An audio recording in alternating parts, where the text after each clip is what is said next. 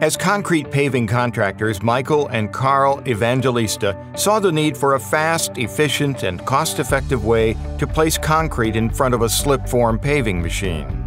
The owners of E2 Systems in Farmington Hills, Michigan, invented their own solution by using a front-end loader's hydraulics to operate a conveyor belt system.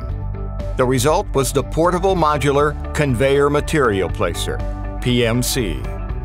The features are: the PMC attaches to any front-end loader with a 3 cubic yard capacity. The conveyor is operated from inside the loader cab, and the conveyor frame can shift 2 feet, left or right from center.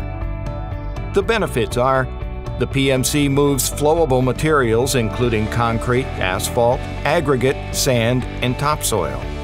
At 10,000 pounds, the unit is lightweight because it borrows power from a front-end loader instead of powering itself. At just 8.5 feet wide and 21 feet long, its small size accommodates tight spaces. The PMC is set up and ready to work faster than conventional systems.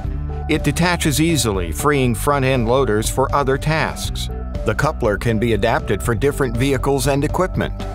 The PMC is portable compared to heavy, bulky traditional systems. And a front-end loader can simply lift and move the PMC wherever it's needed.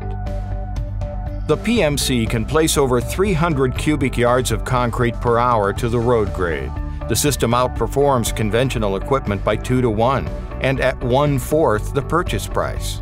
The PMC has been used on notable Michigan projects, including the Carpenter Road reconstruction in Ann Arbor, the I-75 reconstruction near Saginaw, and the Detroit Metropolitan Airport North Terminal, as well as the Chicago Transit Authority rail reconstruction on the Dan Ryan Freeway.